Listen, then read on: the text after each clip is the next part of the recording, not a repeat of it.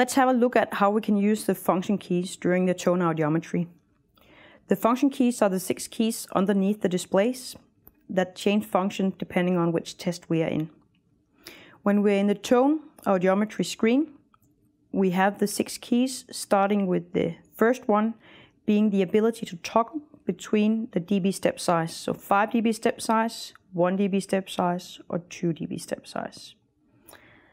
The second key is our measure type.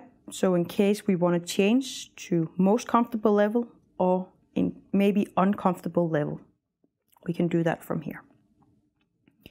The condition key will be enabled once the free field is activated. When that is the case, we can change between none, aided if you're wearing hearing aids, binaural if you want to test on both ears, and both in case it's a patient with it, which is both aided and testing on both ears. Next to that, we have our masking function that shows us our masking table. I will show you a brief example on what will look like when masking is present. So we enable our masking and store the threshold with masking. And we can then see at the particular frequency at what level that was masked. On the 5th key, we have the manual reverse function.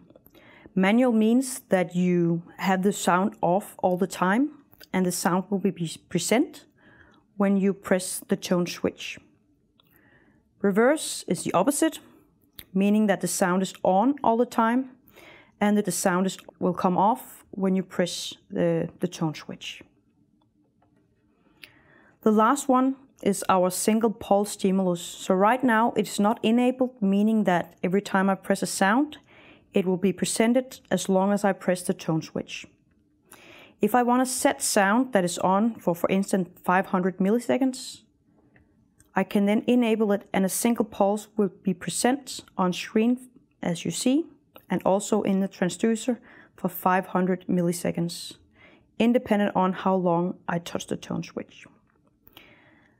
The last one is the pulse stimulus that appears and will be a sound that can be used in certain scenarios where you want the patient to hear it easier. For instance, in the case of a tinnitus patient where they may have a hard time hearing the tone that is present close to their tinnitus.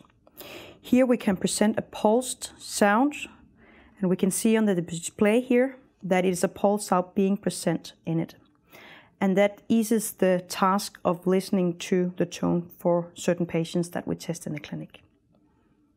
That is the overall of the 6 function keys during tone audiometry.